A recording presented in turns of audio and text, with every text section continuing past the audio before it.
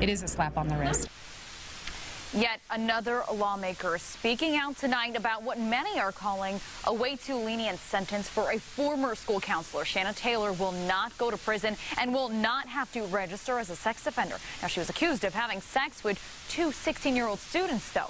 Call 6 Investigates. Kara Kenny is working for you, digging into the new legislation already in the works, as you heard.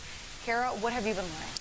Well, as you just heard, Karlee Macer, a state representative, calls Taylor's sentence of home detention a slap on the wrist. Although Shanna Taylor will lose her teacher's license as part of this plea deal, Macer says the state needs to do more to protect children. The proposed bill introduces a new offense called indiscretion that would punish teachers and counselors for having any kind of sexual contact with students ages 16 to 18. It would also increase the age of consent in Indiana from 16 to 18 years old. It would also change a child seduction charge to a felony rather than a misdemeanor as it is currently.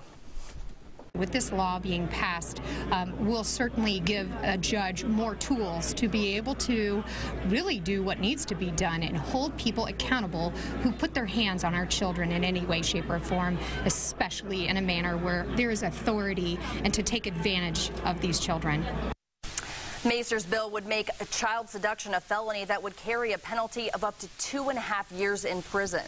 Now, what prompted Macer to file this to begin with? She says it was actually an IMPD detective who specializes in missing persons cases who brought it to her attention. And she says that a 16-year-old simply isn't old enough to give consent, and she says that needs to change. Kara, thank you. I know you'll continue to follow this Absolutely. story.